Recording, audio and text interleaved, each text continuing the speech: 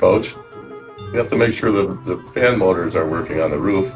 We also have to make sure that the air conditioning units are fully charged, and also that the key to the electrical closet is in place and all the hoops are working properly.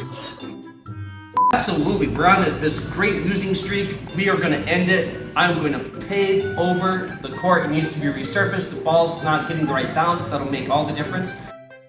I think I'd consider being the coach for the basketball game, and my strategy really would be making sure that I assign double, triple, quadruple the amount of web quests for the seniors. That way they're just really consumed by getting their web quests done, and that's how we're going to win.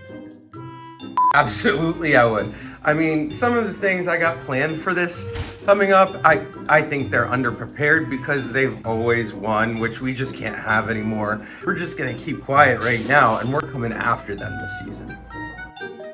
So my strategy as coach would be to go as theatrical as possible. We need to go over the top, intimidate them with our drama. You know, Shakespeare once said, all the world's a stage. Well, all the world's a basketball court, and we're the players.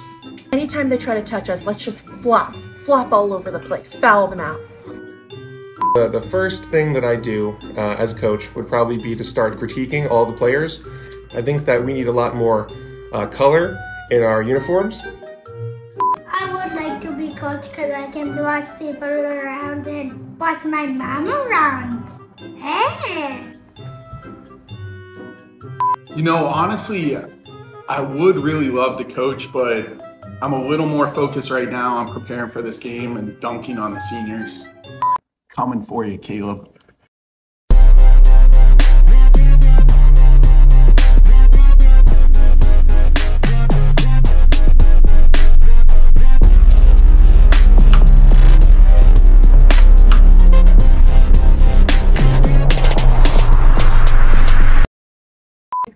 Flop. Flop. If you flop, you're like trying to sell a call to make them like call it on the other team. Okay, so I say, sorry, let's just flop all over the place. Flop anytime they touch us, we'll try to foul them out. Okay.